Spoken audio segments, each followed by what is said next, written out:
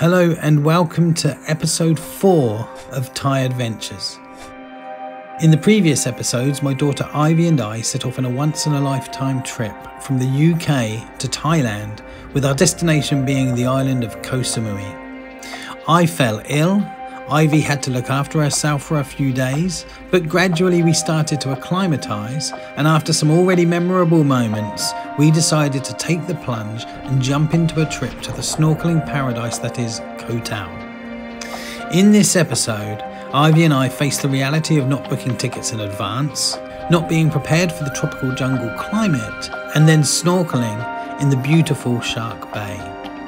We then head out into the island and experience its breathtaking nightlife, and the following day embark on more snorkelling whilst looking forward to heading back to Koh Samui.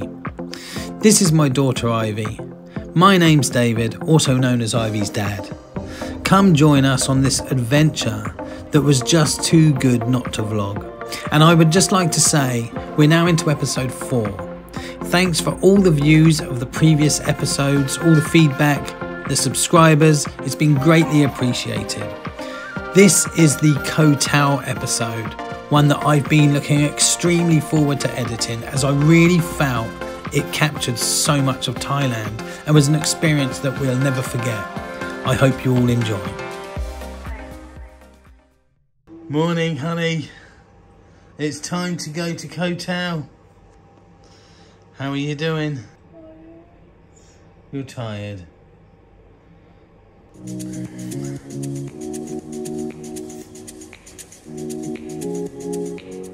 So for this trip to Koh Tao, I think we are just going to take a small wheelie case, or maybe even just a rucksack or two. We've got about an hour to get ready, and we've booked a cab with the wonderful cab couple from yesterday. The room is chill. Looks to be another lovely, slightly overcast, beautiful, cool, chill day. I'd estimate around sort of 28 to 31 degrees. Did you sleep okay, honey? Ah, she's asleep. She's tired. So we've been using the 12 Go app, which shows the ferries from Koh Samui to Koh Tao, and for some reason it's saying trips are not available. Try searching for another date or location. I don't know if that's simply because it's sold out. Throughout the whole experience of travelling to and around Thailand so far, everything had fallen into place seamlessly. There were no unexpected queues at the airports, we could get cabs, we could change money, we could do everything seamlessly. But this was the first time where I encountered something that I couldn't really find an answer to. I went online and I checked on the Tourism Thailand Reddit forum, and people said, it's most likely just the app, just go down there and you'll be able to buy a ticket when you get there. So on that basis, I thought I'm going to take a gamble. I'm going to go down to the ferry terminal. I'd already booked, whilst I was in the United Kingdom, a hotel in Koh Tao for one night. And the only thing that I hadn't really booked was just the ferry from Koh Samui to Koh Tao. And typically, every time that I check it for the last 6 months from the United Kingdom, I can see it's all working, I can see the timetable, I can see exactly how much it's going to cost. But then when I'm in Thailand, the one time I need to use it, it's saying no tickets available. So anyway, we decide we're going to take a gamble.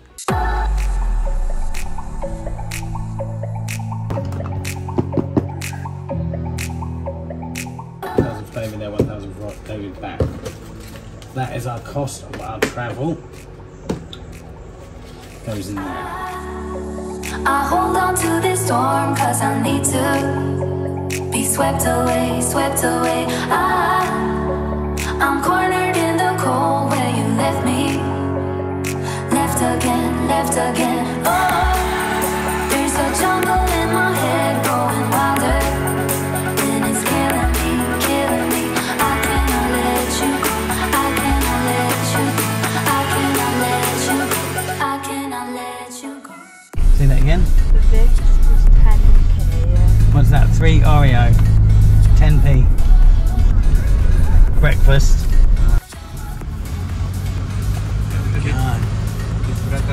See, big view in the distance. There we go. My ears have just popped. No, just a little one. We're going that high up in the mountains. Oh, what's that smell? Smell it. Like fruit or something. I enjoyed these little times in the cab, and our driver Oz and his wife Mel were really cool, and I really liked the fact that they drove together and that Mel took his bookings while Oz was driving and helped with the navigation, etc. And it was just a general all-round nice experience. They would tell us little things as we'd be driving along. And of course, Oz got us to the ferry with plenty time to spare. We listened to what he said on when we should arrive there. So we were the first people to arrive at the ferry terminal.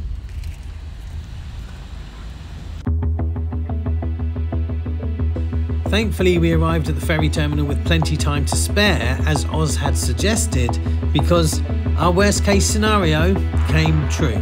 Was the whole ferry is full up. So luckily, we are the first people on the waiting list. So at 12:20, it's currently 11:02. At 12:20, we need to go back to the ferry office and see if anyone's cancelled, and then we'll be the first one on the list to go on the ferry. And so the wait began.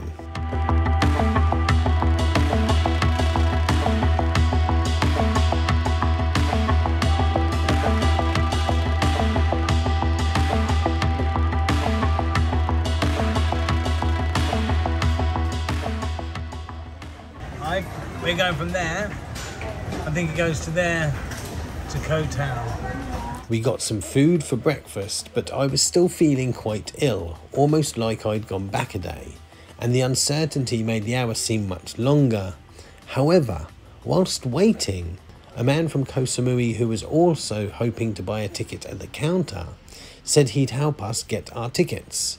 And sure enough, after a lot of speaking in Thai with the ticket agent, and all very friendly natured, unlike Heathrow, Ivy and I had our tickets. This kind man is helping us get onto the ferry. See, nice to meet you here. Yeah, it's lucky for today this weekend. Very lucky.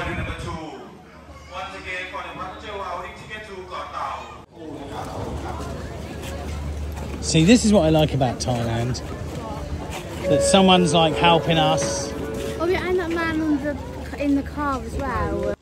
And it was at this point when it sort of all fell into place, and you realise we are in paradise and we are going to the jungle. The scenery was just breathtaking, and I knew that Ivy, who was a little bit apprehensive, she would have been more than happy to stay in Lamai.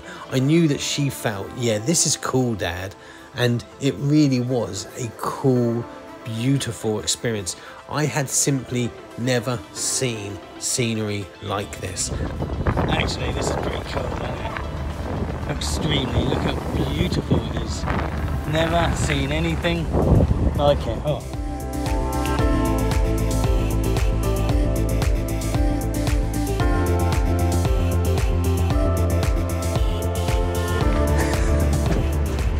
It's too hot. It's so hot. It is so hot. I have got to watch so I don't burn my head. Oh my gosh.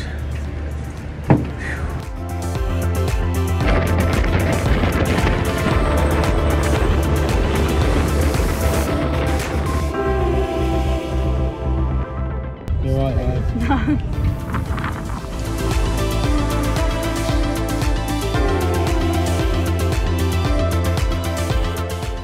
Within an hour, the ferry docked at the island of Koh Phangan, which is famed not just for its bohemian beauty, but also the full moon party where 20,000 people from around the world spend a very messy night on its beaches. I'd hoped that we would get to visit Koh Phangan, but we weren't able to do so on this trip, and I was okay with that, as I'd sort of already made my mind up that I'd probably be returning to Thailand at some point in my life, so it's on the next to-do list. Some people got off the ferry whilst others got on, and we were soon continuing our journey to Koh Tao. Both Ivy and I were struggling with the blazing heat, and I was worried that we were dehydrating. It was also monsoon season, and the clouds ahead started to look much darker than they were just a few moments earlier, and we were clearly heading into them.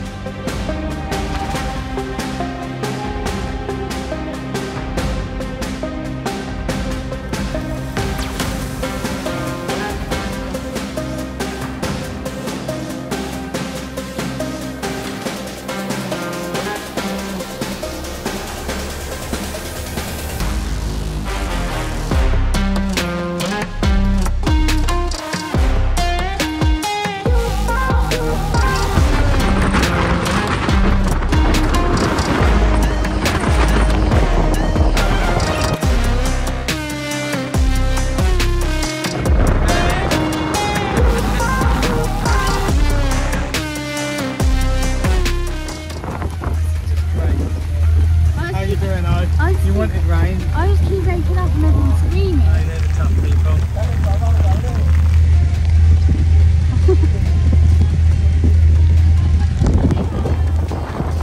So much fun. We've just given up. Looks like shit. I guess that's monsoon.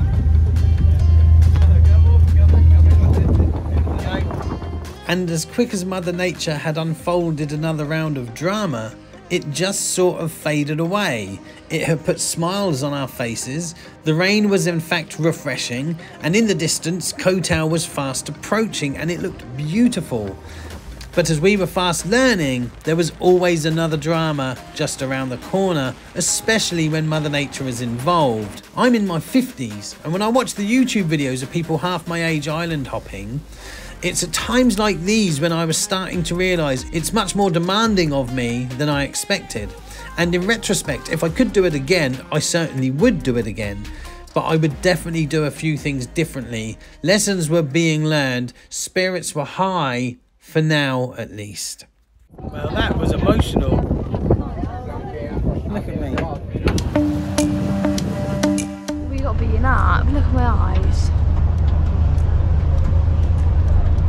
How are you feeling? Thirsty. That's all I care about right now with a drink.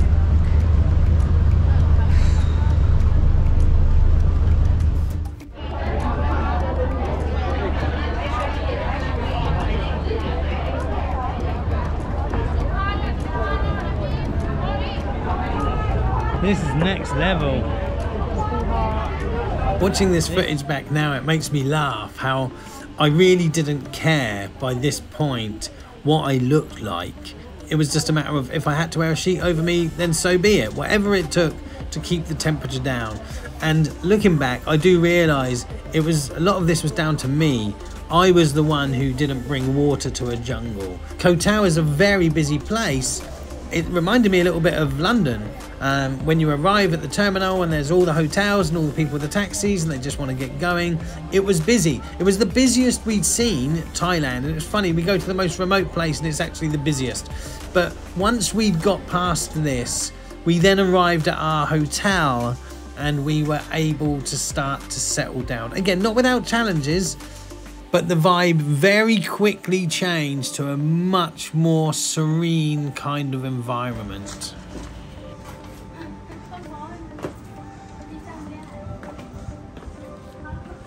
That's all right, we can lose him. We take our time. I can't rush these things.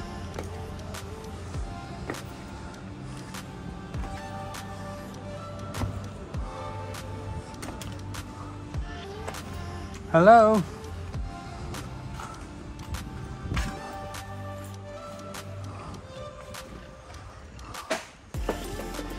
Hello? Hey, cool. That wasn't too hard.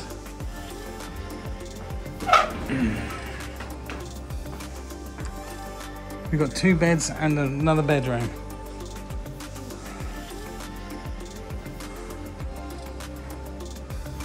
Go in the main one.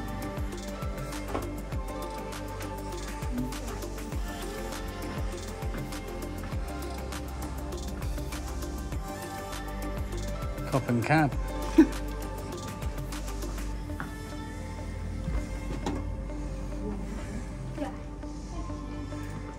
Come on, Cab. Thanks. Lovely. How do we go? Yes. Down there. Yeah. Brilliant. Thank you. Ah. Down that path there. Right, Ive. Shall we go down there? Shall we walk down first, then come back up and get all the snorkel stuff? Or go snorkeling? Hi guys, basically today, as you can tell, I'm wearing my normal outfit. I'm in a life jacket. Basically, we're in Shark Bay in Koh Tao. It was so stressful getting here. Hot, then storms, then chaos. Not good, but we're finally here. Got a life jacket and snorkels, and we're just, oh, where is it? Shark Bay. As you can see, we're just about to go. And oh, the sea is there. We're just about to do snorkeling. I'm really excited. Look at that. There's meant to be sharks in here, but I don't think our luck is going to be good today. This time it's usually turtle time, so you might see some turtles. These are really steep.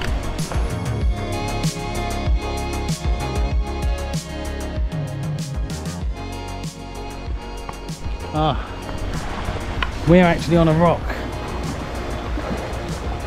How? Oh, how you feeling, hun? I'm really cold. Oh, do you think we can get in down there, or should we walk round to the beach? I think walk round to the beach area, isn't it? Shame we can't get to that beach there. I want to be clear that as much as it was challenging, I really had a good time at this place.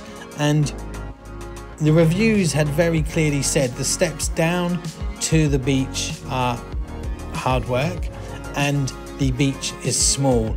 And again, inexperience, I just thought, oh, it'll be fine. Well, it wasn't really what I wanted, but I don't want that to overshadow the fact that the overall experience at the Taatoh Seaview Resort was a really positive one. And I also want to give credit to Ivy, because when I first suggested that we go on holiday to Thailand, a year before we actually went on holiday, Ivy was not interested. We watched some YouTube videos, she saw elephants and snorkeling, and she was just like, I just don't want, that's not what I would consider a holiday at all. And I think this is the power of Thailand, in as much as for a year, Ivy was scared of fish. She didn't want to do snorkeling. And only 5 days into the holiday, she's leading the way in Koh Tao, going into Shark Bay. Well, the sharks are sort of whale sharks, they're harmless. But Ivy was still ultimately scared of fish, and she was willing to give this a go. I think even the biggest skeptic would get to Thailand and think, yeah, it is kind of cool, isn't it? It just seems to have that effect. And the snorkeling was just really, if I'm honest, the snorkeling was just mind-blowing.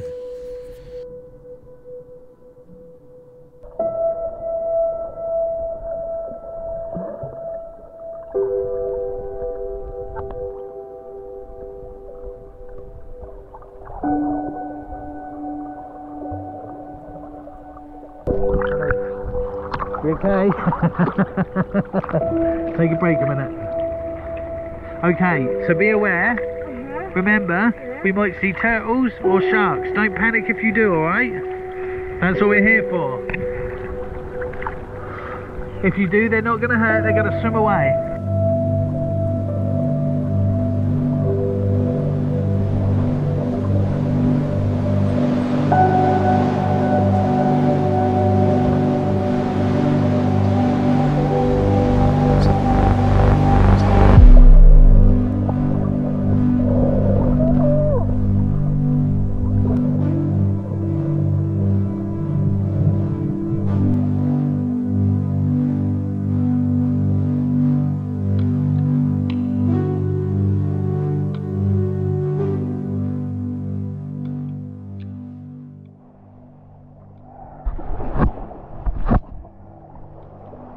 Have you got to tell us, how was it?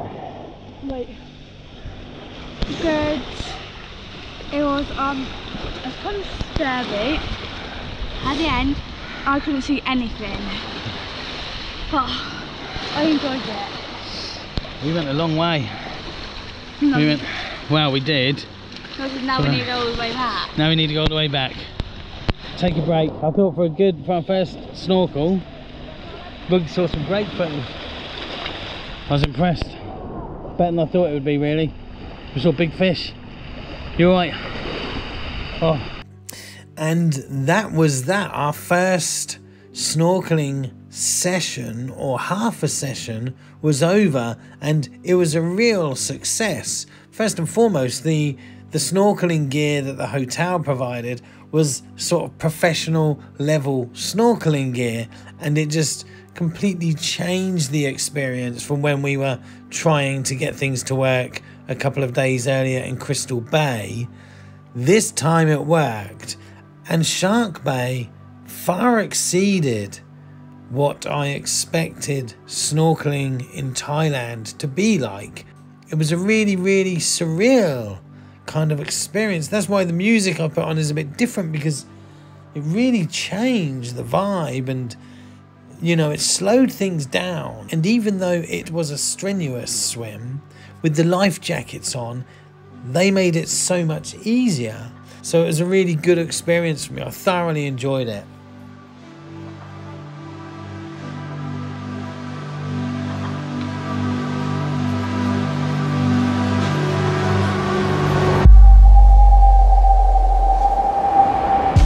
Okay, Ivy, you've just done some serious snorkeling. Talk to me. We just done snorkeling, and but just when we got down, it was really scary because there was loads of fish, and yeah.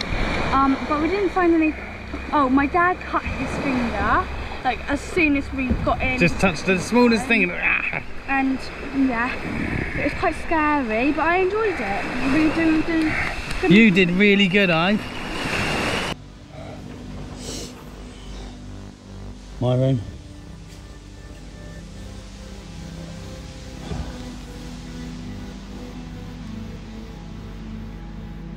You just been snorkeling all around there. How you doing, Ives? Ivy's room.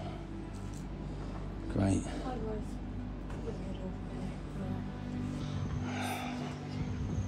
Pardon? Taking pictures.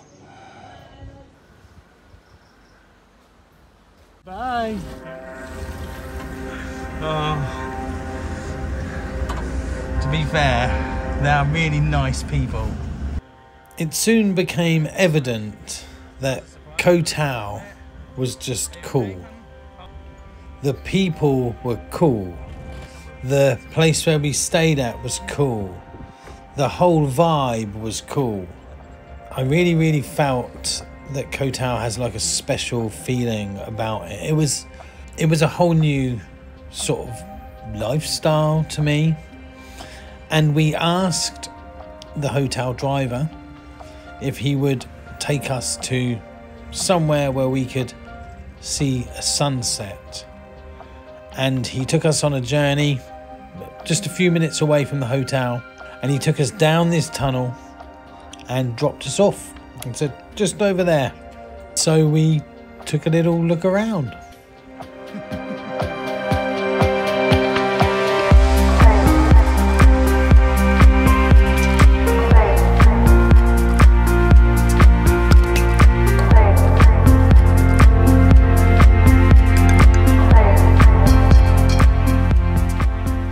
Ivy and I had found a sunset point, but we could see down the beach that there were more people. There was clearly something happening. So we just started to walk and in that direction, and more people were sort of heading down there.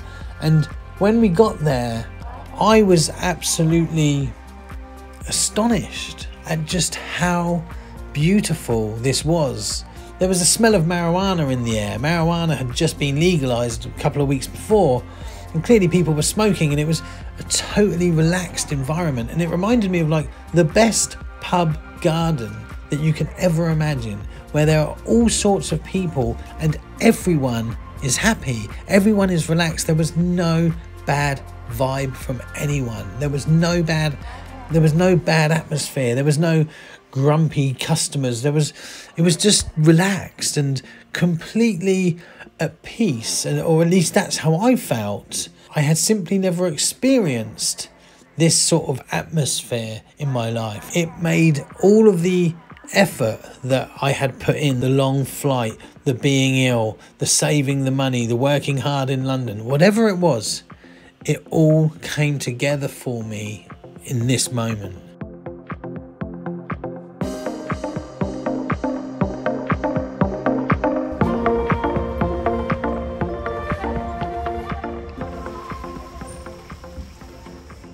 Don't fall asleep before your dinner, Ivy. This is how you have dinner. And I think it also had that as well, didn't it, to dip in? Prawn spring rolls in Thailand, caught just down there. This feast, and it was and has been a feast in a beautiful, it's closing now, but in a beautiful environment where we can lay down with all our drinks to take home,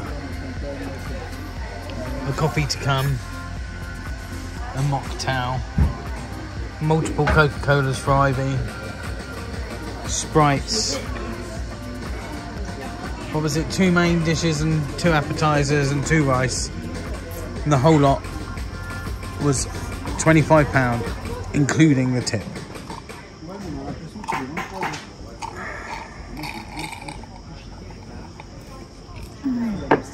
How you feeling, honey?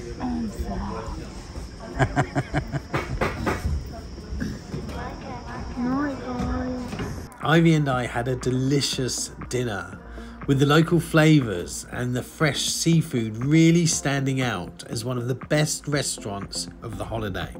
The staff were also so nice and friendly, helpful, funny and relaxed. We then spent some time looking around the hotel, and it's hard to explain this place. It had all these sort of knickknacks from over the years. I think it's common in Thailand, and maybe more so in places like Koh Tao, that it felt like you were in someone's home.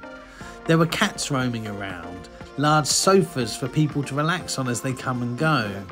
The rooms were perfectly air conditioned with lovely, comfortable beds, and I slept really well. The atmosphere definitely helped me feel a little bit better, not just physically, but mentally. I obviously needed to relax, and this place made me relax. The following morning, I didn't want to get up early, but I couldn't miss an opportunity to go and fly the drone.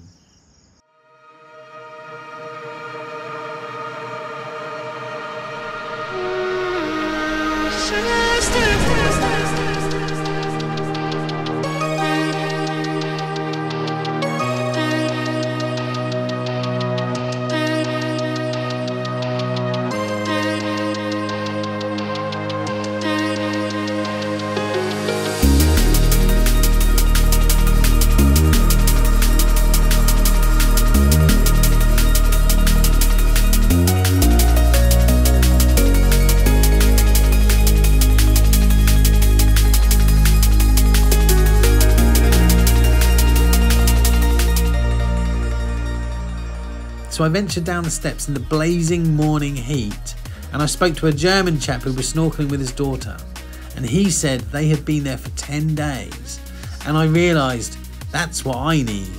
I needed 10 days at this place, snorkelling with my daughter at 6 AM. That's when you'd see the sharks for sure. Ivy and I were determined that we were going to go for another snorkelling session, which turned out to be even better than the one before. We used the hotel's flippers, snorkels, life jacket, and had the perfect snorkelling send-off. There were fish as far as the eye could see. And what you don't get in videos such as this is the scale of them. All of these fish, and the ones we saw the day before, were big. They measured about 16 inches as a standard sort of size. It far exceeded what I expected we would see when snorkelling. So I really like the hotel. It is really good, but the stairs are not good. They need a lift or just not stairs like that. But I recommend coming to the Taatoh Seaview Resort at Koh Tao. It's about 5, 7, 10 minute drive from the ferry port. I think that's what it's called. So yeah, I will see you when we get back to Lamai, because the GoPro's gonna die. Please ignore that spot. So bye guys, see you soon. Super tired. Physically, as a 51-year-old, doing that walk up and down. Horrible. Doing that walk up and down those steps is just impossible. I'm sad. I'm sad to be going. I'm excited. The hospitality, the food, the snorkelling, just the general all-round atmosphere. Reluctantly, we had our last food at the restaurant. We said our goodbyes and we headed back to the ferry terminal, where we met Paul, who was happy to see us and agreed he'd drive us back to Lamai for about 500 baht, which is about £10. It was just another thing falling into place. But what did make us laugh was that Paul had actually gone to Koh Tao to pick up some marijuana plants. So we travelled with a couple of very nice plants that got a lot of attention. And when we got onto the ferry, Ivy and I found out that there was in fact a beautifully air-conditioned deck with large leather seats that we sat in and almost instantly fell asleep. And that was our experience of Koh Tao. Paul drove us back to the Weekender, and the 30-hour round trip was instantly a moment of a lifetime, one that I, and I'm sure Ivy, will never forget. The whole experience, the Taatoh Seaview Resort Hotel, the people, the sunsets, the food, the snorkelling, the cats, the sofas, the knickknacks, the ferries, everything. I give it an absolute 10 out of 10. It wasn't perfect, but that's what made it perfect. And it was definitely an adventure of a lifetime.